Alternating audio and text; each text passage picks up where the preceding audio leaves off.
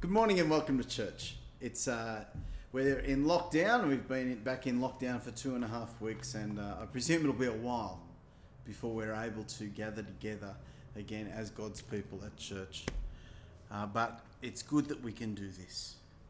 It's good that we can gather digitally, that we can continue to praise God, to sing His praises, and to worship Him, and to hear His word, and to look at His word together.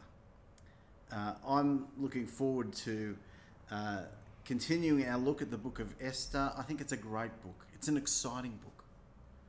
It's an exciting book that tells a truth about who God is and what He's doing in the world. But it's a bit difficult. It's a bit weird because God isn't mentioned, and I'll talk to that a bit later. But even though God isn't always explicit, we know who He is, and we know what He's like, and we have some idea of what He's doing in the world. But we also know that we can talk to Him. So let's do that now. Let's pray. Heavenly Father, we thank You for Your great love for us.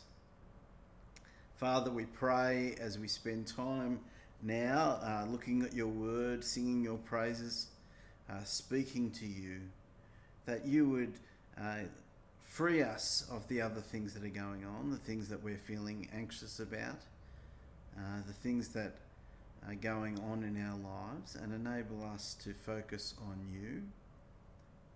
We pray that in this time together we would bring glory to You.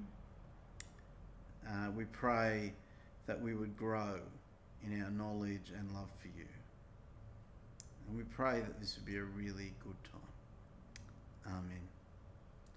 Well, friends, let's take the opportunity to sing together. Let's sing.